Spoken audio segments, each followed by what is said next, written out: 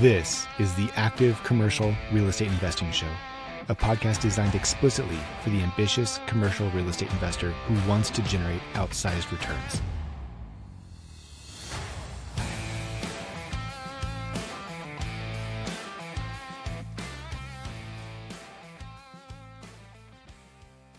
Hello and welcome to the Active Commercial Real Estate Investing Show, brought to you by the one and only School of Commercial Real Estate Investing. I'm Patrick. And I'm Noelle. And today we're joined with Monick Halm. Monick is the founder of Real Estate Investor Goddess. She is an educator and advocate for female real estate investors and has a mission to help 1 million women achieve financial freedom through real estate.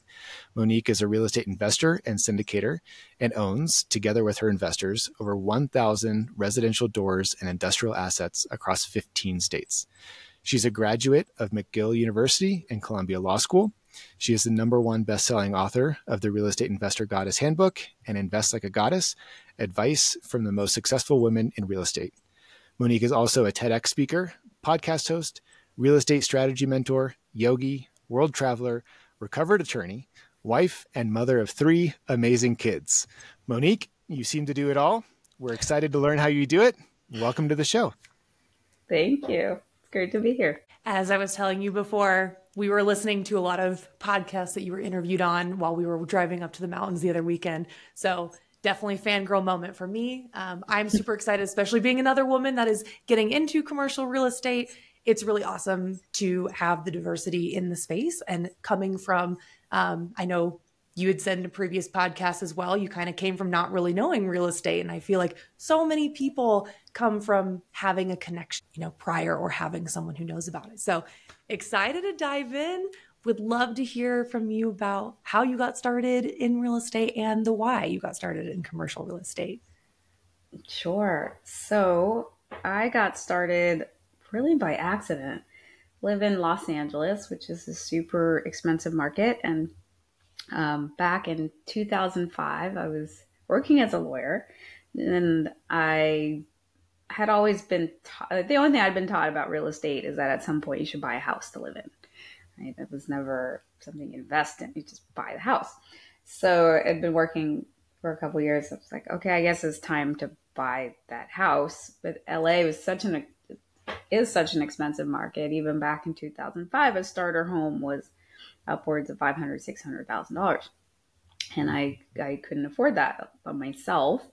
So I ended up house hacking. That's how you guys started. But I got with a friend. We bought a multi-unit. We each took a room in a larger unit. We rented out. There was an upstairs 2-bedroom that we rented out, and then there was a little back house. There was a garage that had been converted. We rented that out too. Rented out our basement, and then I was like a landlord, and these people were paying my mortgage. So it was awesome. That's how I got into the game. And still didn't really think of it as a way to, leave my job, which I really, really hated. It was still just, that's how I managed to buy that house I'm supposed to buy. But when I met my husband, he had a duplex, and, after the crash in 2008, we ended up selling one of the duplexes, and we ended up flipping. So we started to flip, which was the only thing I thought real estate investing was, because that's what I'd seen on TV. It's like, we're going to invest in real estate, so we'll flip, because like that those shows. We've done rehab in our house, we can flip, and it was a really good time to be flipping because houses were super on sale. You could buy a house and fix it, and you could make tons of mistakes, which, with hindsight being 2020, I realized so many mistakes we made, but we could still make money. Then we were doing that until about 2015, when houses weren't so on sale. Looking back, I wish I had bought more then too, but they were definitely not as on sale. And it's a lot more competitive, and it was also not passive. Right? When you're flipping, you buy the property, fix it up, you're working, and then you sell it, hopefully at a profit, but then you have to start over again to continue to make money. And I wanted something more passive. I wanted to buy a property, put in tenants, just get that mailbox money, just like not have to keep working so hard. But in LA, it was like virtually impossible to find something that would cash flow. I was looking for a fourplex. Everything was at least $2 million, and I was lucky if it broke even. And at that time, I ended up meeting a man who had become my mentor. So I was in a mastermind at the time, and I was talking to this other guy who was in my mastermind, saying, "Yeah, it's really tough. I was like trying to find the right properties to flip, and then looking for this fourplex and nothing cash flows." He said, "My friend Robert Helms is the host of the Real Estate Guys radio show. He's coming to LA tomorrow night. Do you want to have dinner with us?" I was like, "Sure." So we go, and Robert was asking me about what I'm doing, and I was telling him that, and he said, LA is a really tough market. I always say, live where you want to live, invest where the numbers make sense. And I went, oh, because until he said that, I just sort of assumed that you had to invest where you lived, where you could drive to your property, touch it, self-manage it. Like, it didn't cross my mind that I could invest outside of my market. And LA is not the best market for investing. It's super, super tenant friendly. Great if you're a tenant, sucky if you're a landlord. Also really hella expensive. And it's just, I was like, oh, I don't have to invest in LA. So literally that opened up the world. And then he said something, which is, to answer your question, how it got into commercial. He said, and you can buy that fourplex, but you're limited to your own capital and credit. So alternatively, you could bring a group of investors together and you could buy a 100 or 200 unit apartment building. And he started telling me about the benefits of that. My brain was like, just exploded. I was like, what? Like, that's a thing? I literally thought you had to be a billionaire to do that kind of stuff. I had no idea that regular people could buy properties like that. But I had this full body, yes, that's what I want to do. Like, it was so exciting. I loved everything about that idea. And so I went home that night, told my husband, there's this thing, it's called syndication. You bring investors together, we can buy, and so that was October of 2015. In January of 2016, we were at a syndication seminar in Phoenix learning how to do this. And we just went all in. We joined this high-end mastermind, a couple of them. And by that end of that year, for less outlay of capital than we probably would have paid to buy that one fourplex by ourselves in LA, we were able to, by partnering with others, acquire over 1,000 doors. We got 1,012 doors in that 1 year. Through big this. or go home. Yeah, it's incredible. So we got 5 deals that year, 2 of which were passive, 3 were active, and it was pretty incredible. That is amazing. I mean, that is a huge accomplishment in a very short amount of time, going from a quad in mind to hundreds of doors. It was mind-blowing. I couldn't, at the end of the year, I was like, wait, what did we just do? How did that happen? It was very cool. I love how one idea too, and one person being able to say something to spark the idea to be like, oh wait, I don't have to buy in this crazy expensive market that's no good for landlords anyway. And B, I don't have to use my own money. How great would that be? I know, right? It was awesome. So it's been, like, being able to go into the commercial space is really, it's been such a game changer, because you can just, it's scale, right? It's not much more work to buy an apartment building or do a lot of industrial now, like a factory or, a mobile home park. It's not that much more work than buying one house, but the impact is so much greater. Yeah. And that's incredible that you did 5 deals in your first year of syndicating. Can you walk through that kind of emotional and mindset experience? Because I imagine that as you're doing your first one, it feels like this big whale of a deal. It's the biggest deal that you've done to date. Yeah. You don't have necessarily that time horizon to really evaluate like how it's all going to pan out yet. But instead of just waiting and seeing, you seemingly just went for it and did 4 more right after that. What was that like? Well, first, I didn't do it alone. So I definitely made sure that I had mentorship.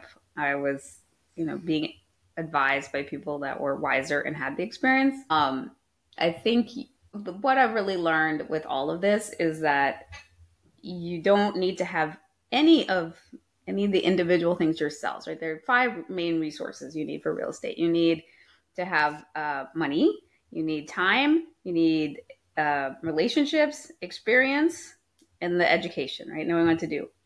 But if you're missing any of those, you can partner with other people that have that. You don't have to do it by yourself. In fact, you can't really do it by yourself. Well, maybe you can if you just are a trust fund, maybe. But even then, I wouldn't recommend that you do any of this by yourself because that's how you make mistakes. So we never tried to do it alone. But the first thing we went for was kind of crazy. My next door neighbor was a vice president of a real estate investment trust.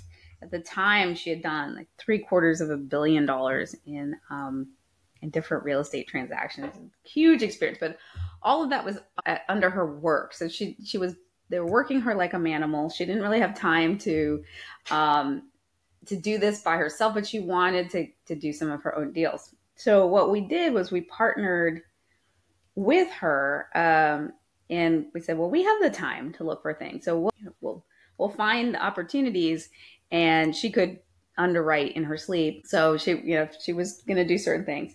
And our first deal that we went for was actually a $40 million portfolio here in Englewood, California here.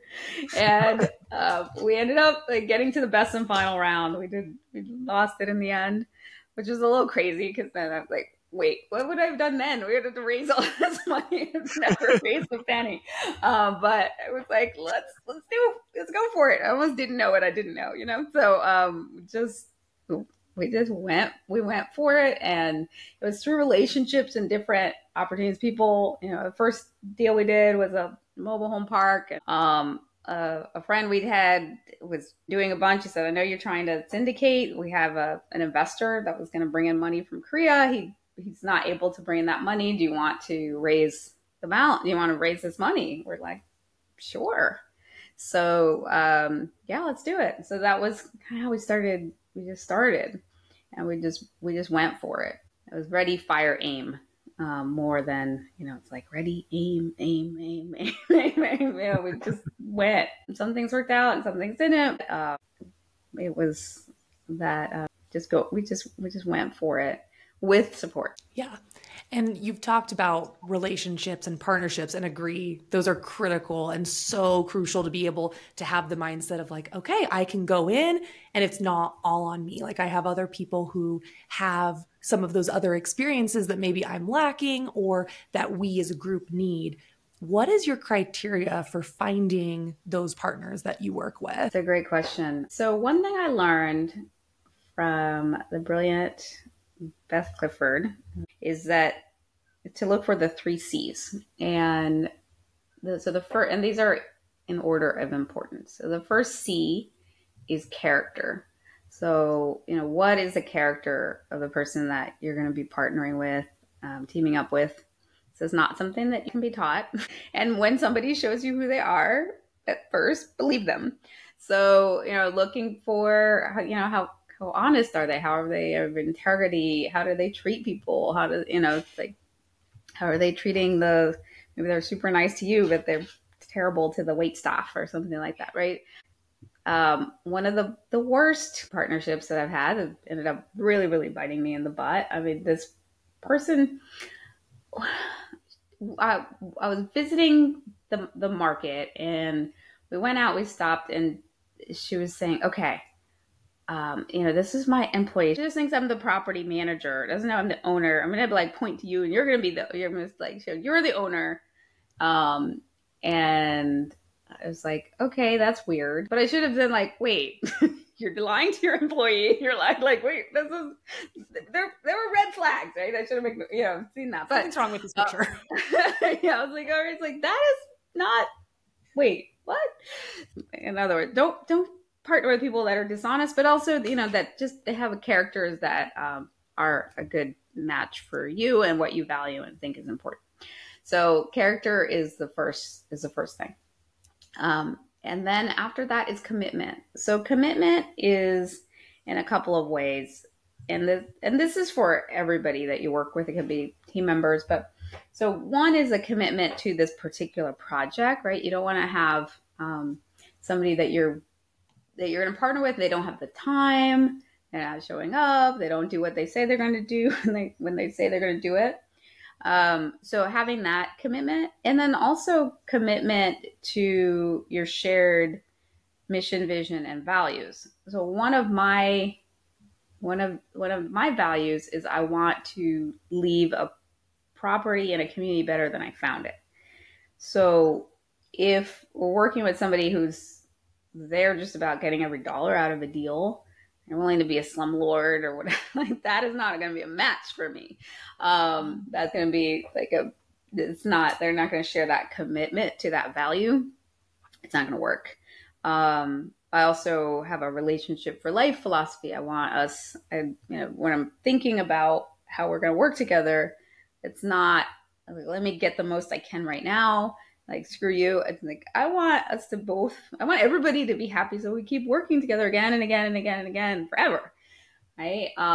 So that long-term orientation is something we both have to share. Because if one of us has that orientation, the other one is like very, sort of mercenary about their relationships. And that's going to be a mismatch. Not going to work either. So that's the commitment piece. And then the last is the capacity. So do they have the capacity to do what you need them to do? Now, to a certain extent, some skills can be taught. But I find, this is another thing I've learned, work with the best. They won't cost you money. They'll make you money. So I prefer, whenever possible, to partner with people that are like at the top of their game, and that's their capacity, and that will always work out well. So that's what I look for: the character, the commitment, and the capacity. And when those are all there, always works out. I love that. And I feel like you brought up some good examples of how you can be looking for those things. And it's not something that's going to take years to figure out if they're the right partner, right? It could be over the course of a dinner. It could be over the course of a single interaction. So yeah, that's absolutely great. And, I like that you're like, listen to your gut as well. If something seems like it's off, listen to the spidey sense. It's probably off, and you should really evaluate that. For sure. Yes. See it quickly and just go, you know what? Maybe this is not the right fit. Yeah. Well, so building off of then your first year, you did the 5 deals. You had some success. You said some things didn't work out, but overall things worked out well enough that you decided to continue moving forward. What was next in the journey? Now that's all starting to blur together. 2 or 3 more deals, but also we were managing them, right? So when you're doing all of the real estate, it's a little bit like I know you guys have a 10-month-old, you have a new baby. So when you're pregnant, right? And you're starting your family, there's so much focus on the labor. Right? There's so much focus. I was like all the books and the labor, the pregnancy, what to expect when you're expecting. And then it's and so much focus on the labor, which even if it's a super duper long labor, it's not going to take much more than a day or two, right? Like outset. And then you have a whole lifetime where you have a child that you have to raise and, hopefully make them good humans. So after you buy a property, then you have to run it. So that was what we spent a lot of 2017 doing more, running the deals and figuring out what we like, what we don't like as much. And so that's kind of been the journey. And then we've explored different asset classes throughout the years too. Yeah, I would definitely love to hear more about the asset classes and what led you from one to another, and talking about some of the benefits within those asset classes as you moved from, multi to mobile to RV, et cetera. Yeah. So, we've mostly been in the multifamily space and more in the, probably since 2019, more industrial. We did one mobile home park, one RV park, not as much their thing. With the industrial, how that happened, and all of these different things, they've come up because it's just through relationships. People have approached us around different things. We've looked into different asset classes and different markets and said, okay, yeah, we're interested. Let's go there. And by partnering with people who had that experience, we could piggyback off of their experience, their knowledge, and we didn't have to do it alone and start from scratch. So that's how we got into different things. And with the industrial, two of the apartments that we bought in 2016, which were in Albuquerque, New Mexico. One was, I'll say C. I'm generous with this. It could have been a D. I won't lie. It was a rough, one particular super rough property. It was like the day before we bought it, it was like a drive-by shooting. And then there was like, bullets. It was every week we'd call our property manager kind of like cringing. Like, oh my God, what is going to happen? There was always something. It was like the day after Valentine's, our property manager went and saw that one of the vacant units had been open and they found rose petals and hypodermic needles. That was like, nice. So it was just, it was not a fun place to not a great place to own. It looked like it was up and coming, not quite. So we were pretty desperate to get rid of it because it was just such a pain in our butt. And there was another one too that was not quite so bad, but neither of which were great. And this was definitely divine intervention, but I was praying like I could use a miracle, but our property manager said, hey, would you consider selling these? I was like, I'd consider it for the right price. We have investors, and so we sort of went and figured out a price that was kind of crazy, but it was like, that's kind of the price we need, but we're going to go high, and then they'll negotiate down. But it was this like 1031 investor from California, and we gave this crazy price. It was essentially it was a 4 cap. It was our, in Albuquerque, like a D class in Albuquerque, New Mexico at a 4 cap. And they took the price. We sold it. So, which was awesome as a seller, but it was very, very scary for me as a buyer of multifamily. I was like, wow, I do not want to compete against people that will pay that price for those types of assets. Like, what else is out there? And we're approached by a partner we'd done some deals with before who was saying, yeah, I'm buying this industrial property. It's like, really? Industrial? Tell me about industrial. And so we started looking into it, but industrial didn't have the feeding frenzy at the time that other commercial did, but there was an increasing demand for industrial as things were going online, and online retailers need industrial space. They need warehouses. They need, they need distribution centers. It was like, there was this increasing demand for industrial. And so at the beginning of 2019, we started getting into that. We did very well during the pandemic. It was the best performing asset class. It's still doing well, and we love it because it's triple net too. So triple net is, we buy it and the tenant pays rent. They also pay all the property taxes, pay all the insurance, and they pay all the maintenance.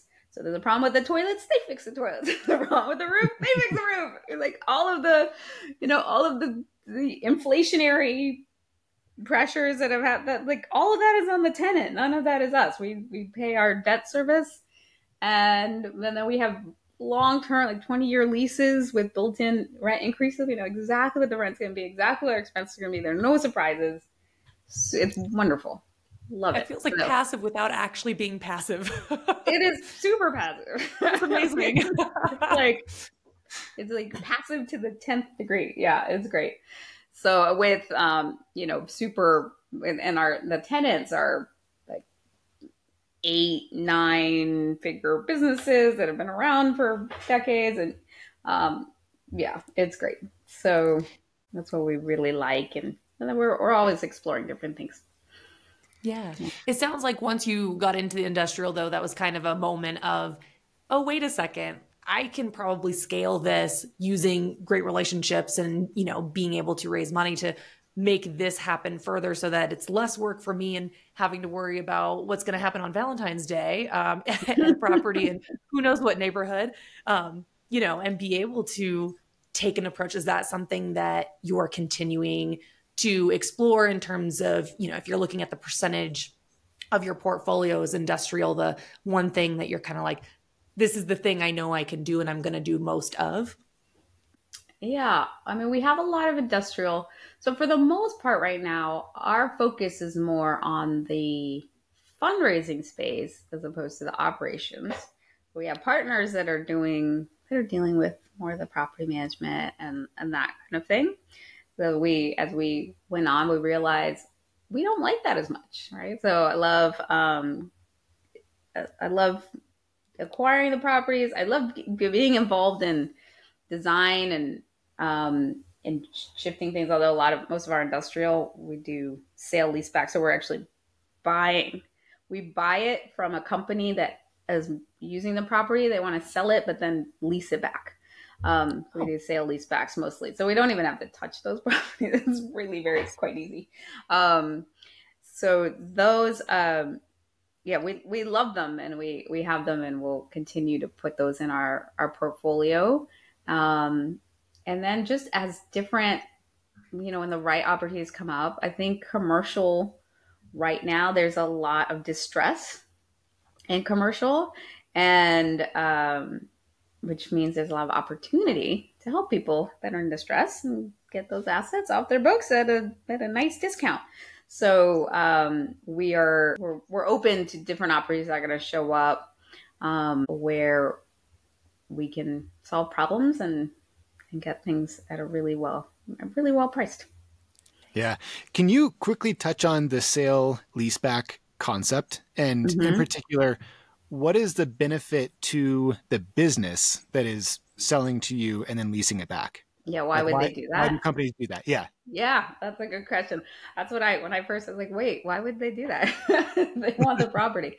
So usually they'll do it. There are a couple of reasons, but mostly it's because they want to get the equity out of the property to put it back into their business. So they could do a cash out refinance, but normally they're not going to get much more than 40% of the equity out. But if they want to get all of the equity out, they sell it. There are also benefits to them. There are tax benefits to them. So if you own a property outright, you're not spending anything on it. You're actually not getting any tax benefit. But if you're renting, you can deduct the cost of your lease, right?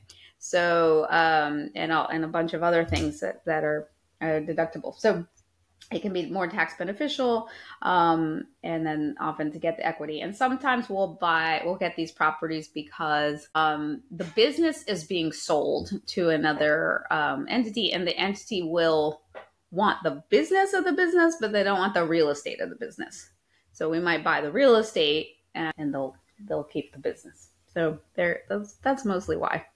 Yeah, I find all of this about commercial absolutely fascinating because the business component, or the fact that your tenants are businesses, means that their motives for doing things are entirely different than in residential, right?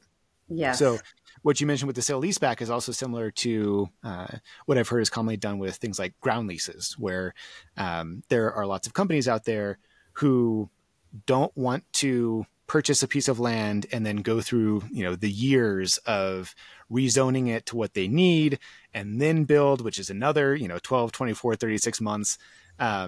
because that ties up their capital for way too long and they're not receiving tax benefits. So instead, especially for some of these like smaller chain coffee shops, they'll just go in, they want a ground lease that is already ready for them to build. They pop up a super modular building that they can construct in a matter of months rather than years. And then they're off to the races. And the investor just owns the land and the ground. But the company is willing to go ahead and front the cost for the construction and do the land development simply because they don't want to tie their capital up for longer than they need to, which I think is absolutely incredible and makes total business sense, but is not something that you necessarily think about when you're first getting into commercial. There's so many different ways. I know somebody who essentially flips land. So he'll buy the land, entitle it, do all that thing, but then sell it ready, entitled, ready to go, often with the architectural designs, just so somebody just buys it and runs with it. So there are a lot of different things that people can do. And I think when people have been in the residential space, or they think about rent, most people think about investing in real estate as buying a house, a single family house or, apartments. They don't think about, it's like every piece of property, every time you're standing on land where there's a roof over your head, like somebody owns that. And that somebody could be you. Okay? There's pretty much any type of business building, or even just land could be and is owned by somebody. So I am waiting now for the HGTV land flipping show to come out to start to inspire people. There's nothing visual about that show. It's very boring. They're like, here's the land. It's still land. The side by side before and after is the exact same. Yeah, like here it is before, and now here it is with the document. You just put the profit super over the top of that, and that's all anyone will pay attention to. Yeah, the before and afters will not be super exciting. I don't know. I don't think that show would do very well, but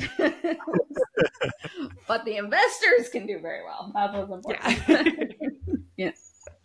Yeah. And one of the things that I'm picking up on that I really appreciate about you is that you're not very eager to categorize yourself as a specific type of investor. You're not like, I'm a multifamily investor through and through, and that's all I do. And I'm not an industrial, investor, and that's all I do through and through.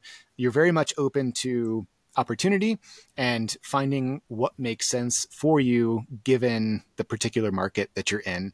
And that seems like a dominant characteristic of your investing from when you first began. So I think that's something important to call out and probably something that has contributed to your success. Just this notion that, yes, you can specialize in something, but you don't necessarily have to be successful if you are looking at the bigger picture of what's going on and being opportunistic and open-minded about what's in front of you. Yeah, that's so true.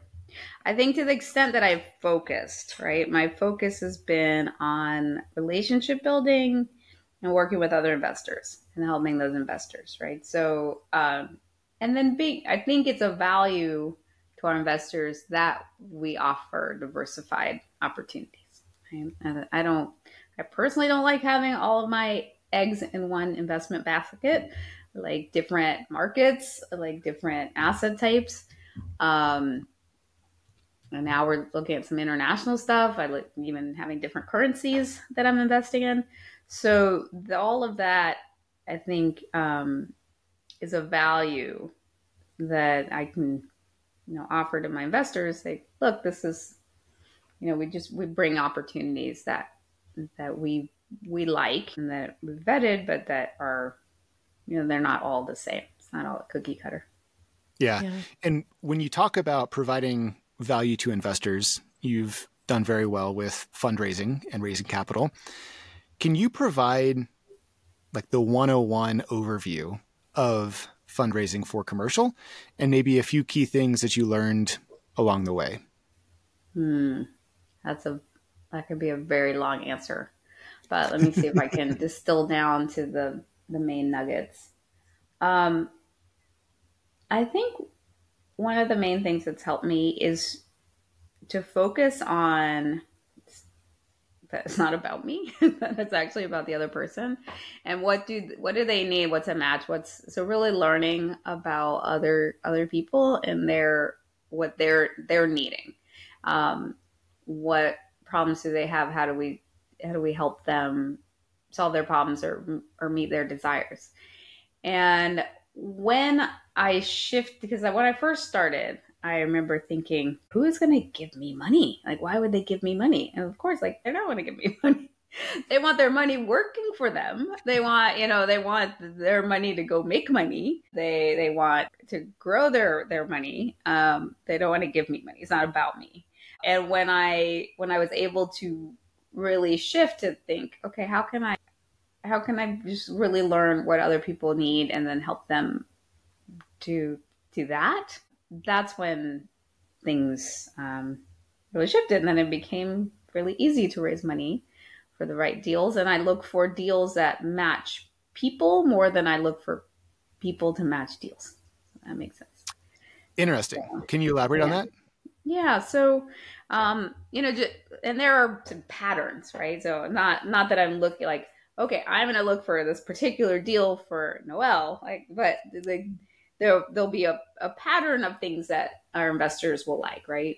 And they want just different types of returns or tax benefits, or they want a diversification. And so we look for things that will match that. Well, that's really fascinating and nice that you take that into consideration, because I think it's important to keep in mind, these are not necessarily short-term commitments, right? So if someone gets into something that isn't a great fit for them, or vice versa, then it's not something that you're just easily tie out of quickly. So I think that's a really wise lesson for newer investors to keep in mind, that raising capital is great and something that you need to do if you want to be syndicating, but just taking every dollar from anyone may not be the best choice for you long-term throughout the lifespan or the holding period of the investment.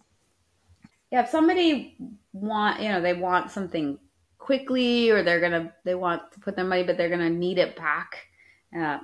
These things they're relatively illiquid, right? It's not easy to get your money back out, and you have to see the investment through. And if it's going to be 3 years, 5 years, that's how long you need it. So it's definitely a benefit. Like, you want it to be mutually beneficial for both parties. So I do appreciate that and like that. I mean, syndicating is not something that I know particularly a lot about. I think the idea of fundraising can be a little scary, at least for me personally. I don't know if it seems like you have thrived off of that, because you love the relationship.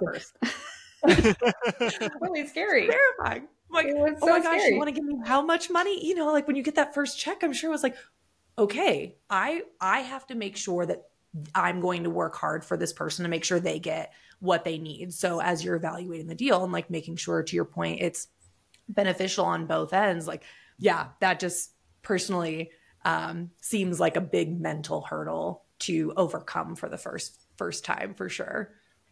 I think the main thing to remember is that it's not about you as a syndicator. It's you're helping this person who, I mean, now the banks are giving you a little bit more interest, but for a long time it's like, okay, there's somebody that's sitting there with money making 0.1%, and it's just sitting in the bank and it's not doing anything. They don't want to have everything in the stock market, or they want to be able to, they have the tax benefits of the real estate. They want to be able to own. They want to be able to have their money working better for them.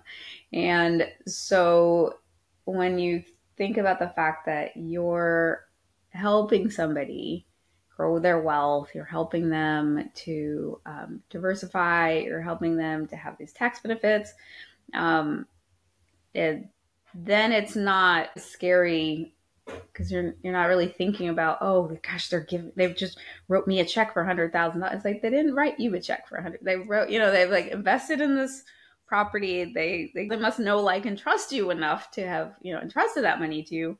And you're going to go off and bring it back to them with friends. but you're doing them a service and helping them solve a problem. And it's win-win, right? But at least when I think about it in that way, it's not scary because then I'm just trying to help.